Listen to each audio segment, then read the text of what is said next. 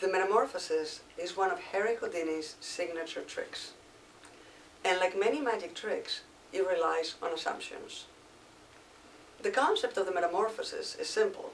The magician and the assistant swap places, but the audience assumes that nobody could physically perform that swap as quickly as it happened on stage. In fact, Houdini's assistant, his wife, had trained very hard to be very quick at swapping places with Houdini. But from the point of view of the audience, this would be impossible to think about. So the conclusion is that magic has taken place on stage.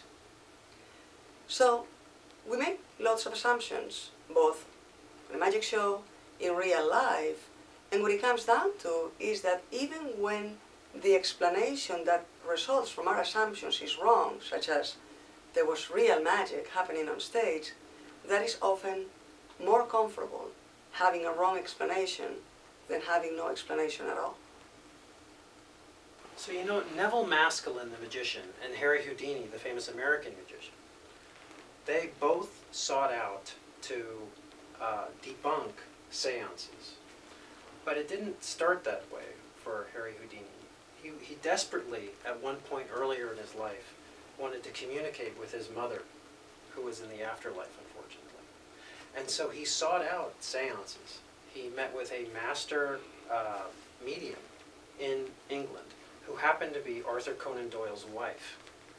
And it was this moment that was a turning point for Harry Houdini, because he basically went from being a believer, or maybe an agnostic, to being an unbeliever and a skeptic. And what happened was, he actually sat down in the seance, and Arthur Conan Doyle's wife said that Harry's mother was communicating to him through her, and that she had to say some nice things to him. For example, he said that she was, to Harry, "Harry, I'm so proud of you," and that, that she loved him very much.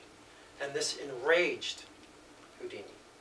And the reason was because Harry Houdini was his stage name. His mother called him Eric, which is what his name was. And furthermore, she only ever spoke to him in German.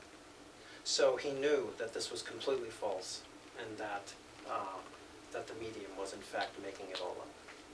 In fact, Harry Houdini, after this happened, and after he had become a skeptic, he went further, and he told his wife that after he died, if there was any way for him to communicate with her from the beyond, he would do that.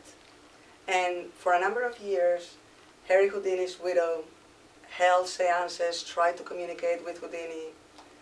There was never any word from him.